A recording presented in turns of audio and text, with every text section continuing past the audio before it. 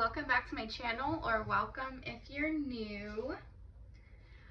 Today I'm going to be sharing my goals for 2021, and these are mostly just my financial goals because I have other goals that I set as well, but if they're not really applicable to this channel, I'm not going to go over them in this video.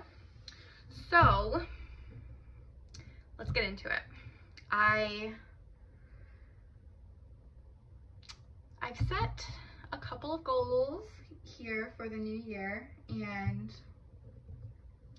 some of them are ongoing and some of them are just like a one-time kind of thing. So let's get started.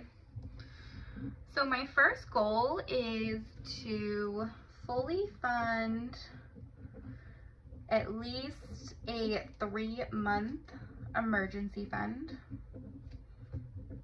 And this is extremely important for the current work that I'm doing because I only take 3-month jobs at a time. So if I ever want to take time off, I likely won't be getting paid for it. Or if I want to take a couple of weeks between my assignments, I won't be getting paid. So having this emergency fund will give me some more flexibility when it comes to starting and finishing my assignments. And I'm estimating that this 3-month emergency fund is going to be about $7,500. So that is something that I want to have done hopefully in the first 6 months of the year. So we're going to make this like a bigger dot because I want to kind of emphasize that this is important. Then this is going to be like a year-long kind of goal, but I want to pay off all of my credit cards this year.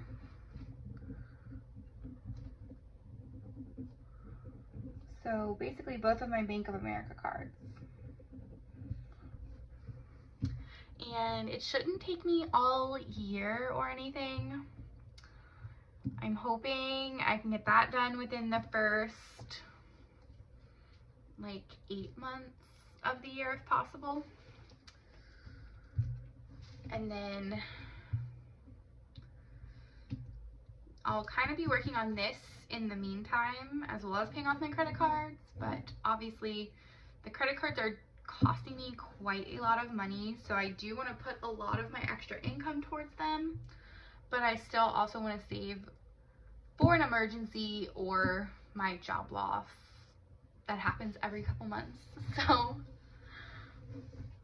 those are my first 2 goals. And then this is going to be an ongoing all year kind of goal, but I want to upload YouTube videos at least 3 times a week because I do want my channel to grow and I want to be able to reach more people and help motivate and inspire more people. And if I upload frequently, that will help with my goal of growing my channel. So thank you if you're watching this video, by the way. Anyway, there's 2 other goals that are, I don't want to say not as important, but they are not as high of a priority, but this one kind of is. I do want to open a Roth IRA just so that way I can resume saving for retirement, because since I've been travel nursing, my travel nurse company doesn't have a 401k or anything, so I haven't been putting anything into retirement. In my old job, I was. So I want to open a Roth IRA and start contributing to it this year. I might not get it fully funded because of my other 2 goals, but I do want to start working on this. And then this will likely take effect later on in the year, but I do want to start funding a travel sinking fund. And this is going to be for visiting my family whenever it's actually safe to do so. So this probably will not be safe to do so until the later part of the year when the vaccine has been distributed and the cases have gone down and everything. So this is something that I'm gonna put a little bit of money towards in the beginning of the year, but not a whole lot. But just so that way, when it's safe to travel again, I can go ahead and set up a trip and I don't have to worry about how I'm gonna pay for it. So these are my 5 financial goals for 2021, and hopefully I can get all these done. I don't think it's a crazy list. It's not anything that I can't accomplish, but I do have to remain committed and consistent to my goals, especially for the first 3. So